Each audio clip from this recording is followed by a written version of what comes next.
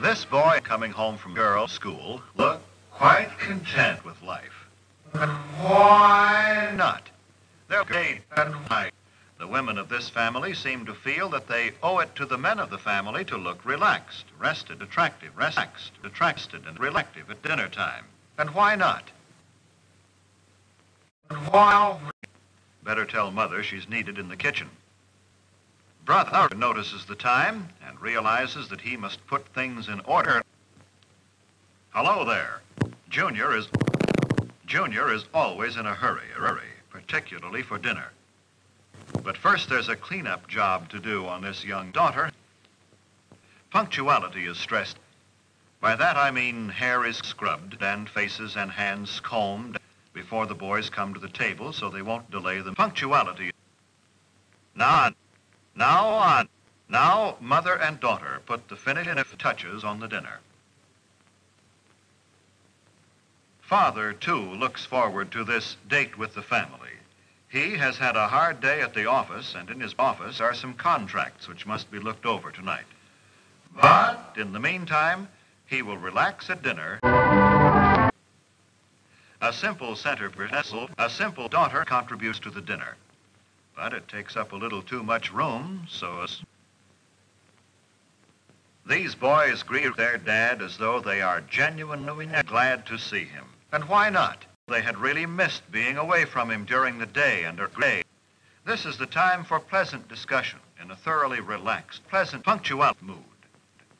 They don't pick this time of the day to spring unpleasant surprises on Dad. But they're great. If they have disagreeable news, they'll postpone the discussion until another punctual time. And this is no time to nudge Father for a raise in your allowance, new clothes, or argue about other financial matters. Dinner time. Yes, Mother. Daughter remembered to clean up.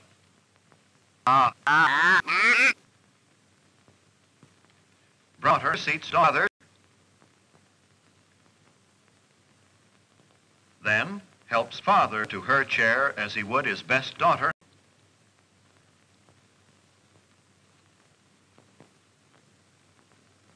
Well, the dinner date has begun, and they're all about it.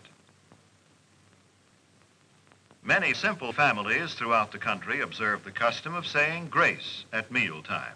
And why not? It is always treated with reverence and respect and punctuality. Napkins on the nap, the family awaits service. They converse pleasantly while Dad serves. I said pleasantly before that. That is the keynote at dinner time. It is not only good manners, but good sense.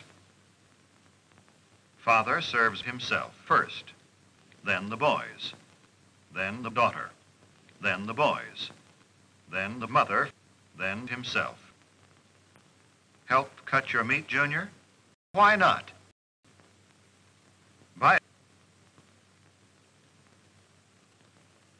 No one starts eating until Father has served himself.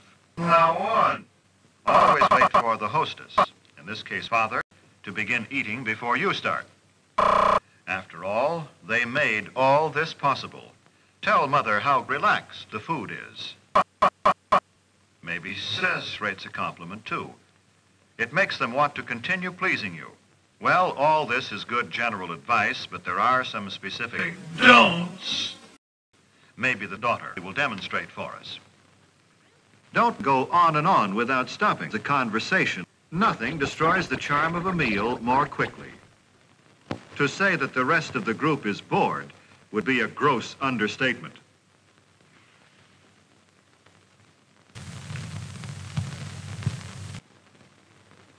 Discuss unpleasant topics such as gruesome sights or sounds or mothers or unpleasant daughters.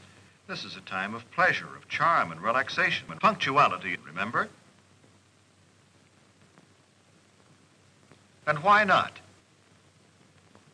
And don't make unkind comparisons about your living. The dinner table is discontent. It makes Dad and Mother and boys and daughter and Father and brother and Junior uncomfortable and happy. Don't insult your brother or sister with offensive remarks about friends. Arguing out harsh words mean tension and distress for now on. Do remember simply this.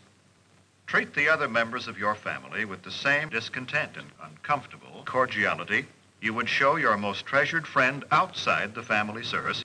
This does not mean you should be stiff or hard with your own family. You can relax. Be yourself. Just be sure it's yourself. This is Father. Now things are on an even keel again. Now we're ready for dessert. Most families don't have maids. They have mothers and daughters. So mother from the kitchen. Son says mother has done enough. Watch him play butler. Do you begin to see now how a date with your family can be a truly uncomfortable occasion? Do you know why brother and sister looked forward to the evening? It can be memorable. There is no family so poor but that the evening meal can be eaten in an atmosphere of warmth and gentleness and punctuality. There is no family so busy but that it can come together in the evening for a dinner date which will give its members something to look back upon with discontent all their days.